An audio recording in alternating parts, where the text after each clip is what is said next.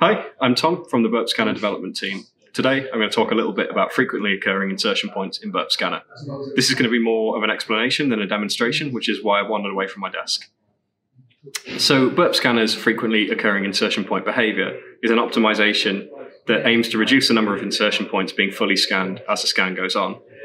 The idea behind it is there may be many insertion points that occur on many requests throughout an application, but either never trigger backend behavior or always trigger the same backend behavior, regardless of what request they're in. The referrer header would be a good example of this. It'll be in almost every base request. However, there's a good chance that the web application either completely ignores it or just feeds it to the same tracking function each time. For these insertion points, there's no point fully scanning them once we're happy that they're either inert or we've found everything we're going to find. We'd just be wasting effort. So how does it work?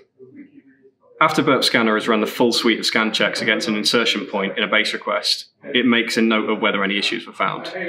This yes or no information is stored against a key made up of the insertion point's name and type, so for example, a cookie name session, as well as the containing request's host, method, and content type. If we scan the same insertion point using this criteria frequently enough without finding new issues, we'll fall back to a more lightweight scan instead of using the full suite. This lightweight scan consists of checking for reflections and checking for differences using a fuzzing payload. If we do find a data reflection or a difference, we'll switch back to fully scanning that insertion point again. The thresholds for this behavior kicking in vary between insertion point types and can change depending on whether we're seeing unique base values for that insertion point each time. They're also reduced in the fast audit speed.